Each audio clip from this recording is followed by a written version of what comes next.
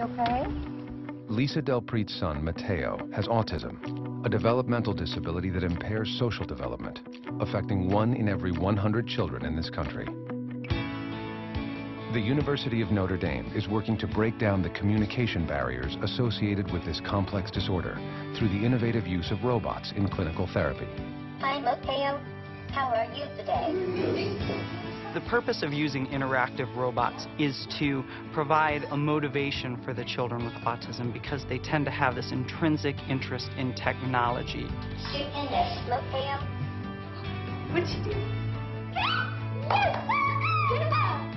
Our hope is that these robots will help simplify social interactions so that children with autism can pick up on these social cues, emotional cues that we just understand naturally.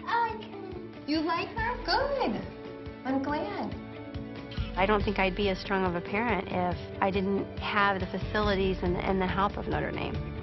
They've just given me faith, they've given me hope, and their commitment is just so strong.